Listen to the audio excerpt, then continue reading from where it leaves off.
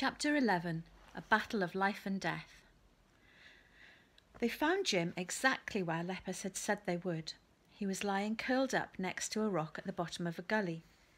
Aubrey shouted desperately, "Dad!" Suzanne's torch lit up Jim's huddled shape,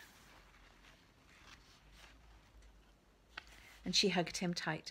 "We did it," she said. "We found him in time. You found him in time, you extraordinary boy. You've saved him, you know. He could have been anywhere. I would never, ever have found him without you. How on earth did you know he was here?" Aubrey did not answer his mother at first. Tides of feelings surged through him. He had never felt so relieved.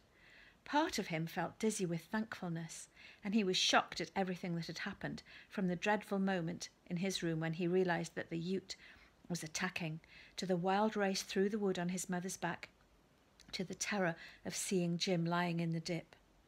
"You've had your shot, Yoot," Aubrey thought. "Now it's my turn. The time has come. We'll have it out tonight. I'll meet you wherever you want, but I will meet you, and then we'll see what you're made of." He took a deep breath. "He's going to be okay, is he, Mum?" Jim spoke up from behind them. "I'm going to be just fine, Aubrey boy."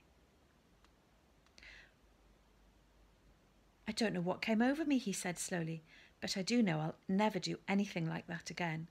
I'm so sorry I frightened you. I'll never be able to apologise enough or thank you enough. I haven't got the words.